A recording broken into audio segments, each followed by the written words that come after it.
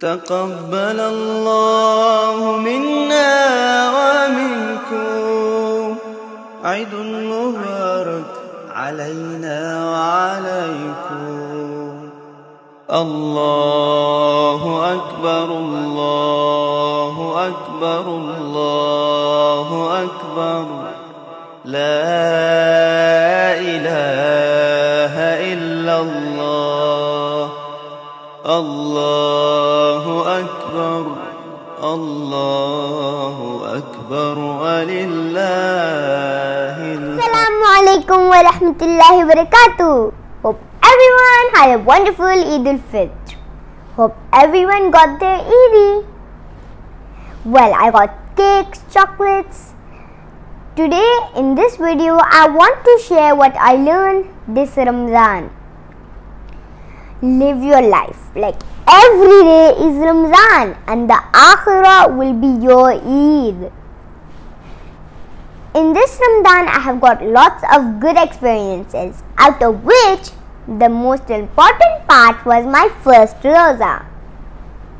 I learned and understood many new things like what is exactly the Taraweeh, Qiyamul Layl, Etikaf, and strong connection with Allah, how to develop strong connection with Allah, and how to kick the bad habits, and sympathy for weak, and many more.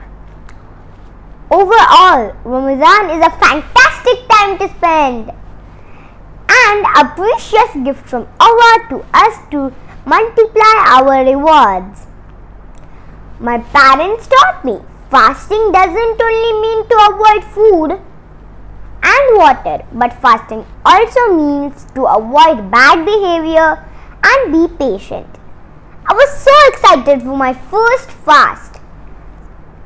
Roza. As the day passed, I felt a bit hungry. That time I realized how important it is to share food with the poor and how they will suffer without food for days. I think it's a physical battle with our body and heart. Our body says for a sip of water, but our heart says no.